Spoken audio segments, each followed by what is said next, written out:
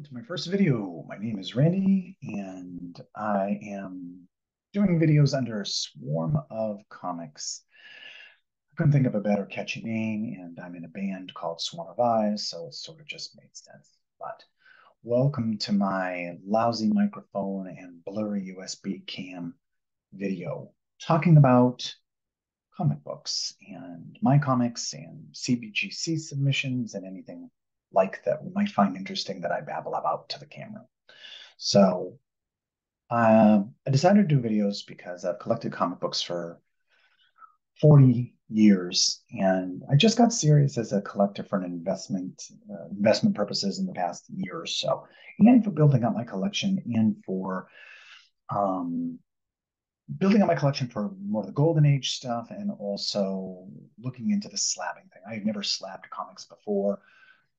This week I had my first batch. I have some slab comics, as you can see a few in the background, because I feel like all the YouTubers have these fancy walls full of expensive slabbed books.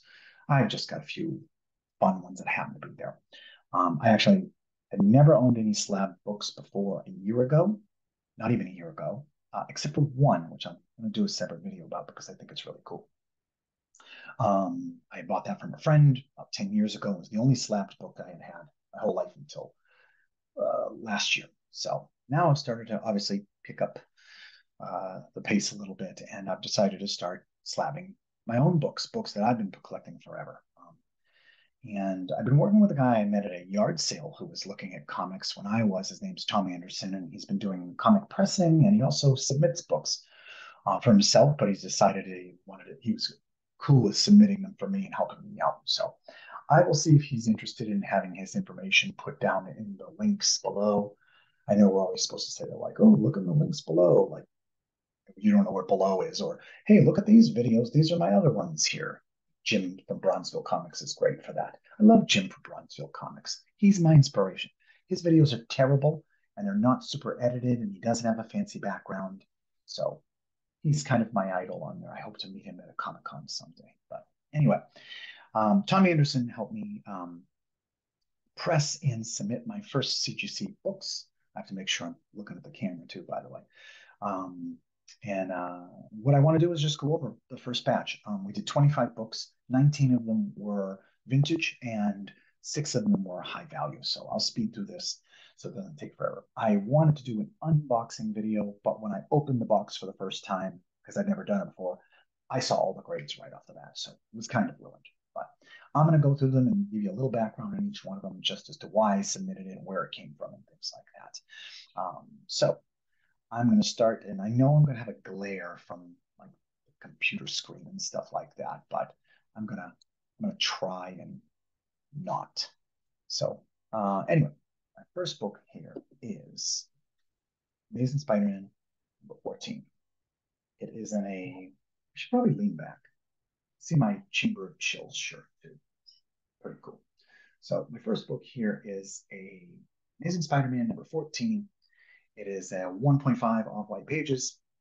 It's the first appearance of the Green Goblin, and also the Enforcers appear, which is obviously the most important part of the book. The book presents pretty well. It's a little beat up, but it's got a 1.5, and that was expected. It's pretty. This book is the example of why you would want to slab stuff. I know a lot of people say I would never slab things. I don't slab books. I want to open them, want to read them. Now, this book has got the Marvel chipping started, and it's a little wonky. This is a book you want to preserve. If I want to read this, I'll go find a reprint or read it in PDF online. But anyway, I like this book. It's first appearance of Green Goblin. I had it for a long time. I probably paid, $10 for it or $20 for it a long time ago. And I never thought to get a better grade on it because I really wasn't thinking about investing. I just wanted my Amazing Spider-Man run. So anyway, that was the first book. This is the first one I pulled out, and it's a 1.5. Kind of thought it was going to be a 1.0, so I was a little happy. I was happy with the grade that came in. So that was the first one. All right, next book moving on to. This was a book that I had. I didn't even realize I had it. I didn't even realize I had the first appearance of Galactus and the second appearance of Silver Surfer. I had tens of thousands of comic books, and I sold most of them, and I sort of kept a batch of the nicer ones. here. And that was about 45 years ago. And this uh, this is the, as you know, like I said, first appearance of Galactus, second appearance of Silver Surfer. Pretty cool, awesome book. Decent mid grade, 4.5.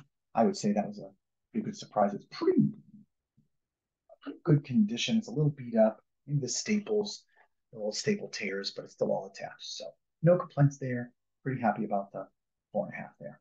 So cool. That was the second book. Off white to white pages.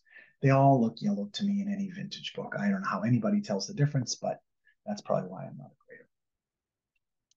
Moving on to the next book. This was one I think I picked up for about $20 or $25 at my LCS. That's local comic shop. I'm learning all of these acronyms as I get deeper into watching YouTube videos and go down the YouTube rat hole of comic channels. So there's LCS and FMV and PC. I didn't know any of these, but now I know them. So anyway, this is Iron Man #1. Iron Man #1, and it came in at a 4.5. And pretty pleased with that. I think the cover is pretty good. I feel like it probably could have been a 5. It's got kind of a blunted corners and, you know, where it is. It's got the cool stamp on the back. You won't see it, but February 2nd, 1968. I think that's kind of cool. So that was a cool one to have. I didn't really realize that. I just kind of had it in a plastic bag. I don't even know if I had a board on it, but I had Iron Man 1, so got that slapped. That was a pretty good investment. Next book I have here is another one that was a surprise on the grade. I didn't grade them beforehand. I didn't say, like, I think it's a 4, and then, you get the grades back and it's like, oh, it's only a 3, and you get angry. Also, I don't get as excited. Like Jim from Bronzeville Comics has his dollar bill gun and he shoots dollar bills when he's all excited about stuff. Maybe I should be more excited. And that's what people are looking for. But anyway, this is Fantastic Four #3. This one came in at a 5. Oh, pretty nice cover. It's got a crease down the whole middle. Um, it probably is a little bit of a spine roll, and it has cream to off-white pages. So I feel like if it didn't have cream to off-white pages and something, I could have been even higher. But pretty good book. Probably paid 30 or $35 for many years ago. It's just been sitting around in my collection. So pretty excited to have Fantastic Four #3. Moving on. This next book is kind of the only one I was disappointed on. Like I said, I didn't try and guess grades beforehand, but I've had this book for a very long time. I paid $85 for it in 1990. I remember how much I paid for it. I had it on layaway, and I got it at a discount because my friend worked at the store. His name was Mike Hem, and Mike Hemian. And I feel this book is in better condition. I think this grade was too low, especially if I look at the other books that I just got slabbed that have the same grade. I definitely feel like this is better. So a little disappointed, but it is what it is. And it was pressed, and I do like it, but it is Avengers #4, first modern appearance of Captain America. So if you could see, it's going to be all blurry. You won't see. I don't know why anybody holds things up to the screen. Um, first Silver Age appearance of Captain America. Steve Rogers and the Submariner appears.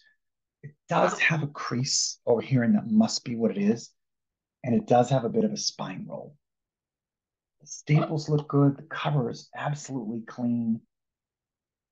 It's got off-white pages. This off-white page is going to be the death of me. How did I not know about this stuff 35 years ago to not get off-white pages? But anyway, still a beautiful book. Presents amazing. Worth good money. 5.0. So anyway, that was a great book, but a little disappointing. And again, I paid $85 for it. And by the time you grade a high grade book, what am I into it for? The shipping and the pressing, maybe I'm in for $200 total on that. So one more book. This book is a book I actually just bought recently at a great store called Little Giant Comics. It's down in Salem, New Hampshire, in the Mall of New Hampshire, or no, the Salem Mall, whatever they call the mall, Rockingham Mall. So Guy Jason owns a store. Him and his family run it, and he's got a great store. He's got the best wall books around. He has belt buckles and hood ornaments and World War II memorabilia and sports cards and shit tons of comics. Am I allowed to swear? I guess it's my channel. I can swear. I don't know who I'm looking at off camera to ask. There's nobody there but the dog. He's over there. So Jason runs a great store, and he got in a collection. And like a guy came in, inherited some books from his dad, and he brought in a shoebox full of them that he thought were worth money.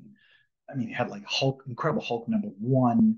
I think it had the first six Incredible Hulk, the first 6 or 8 X-Men, duplicates of some of those.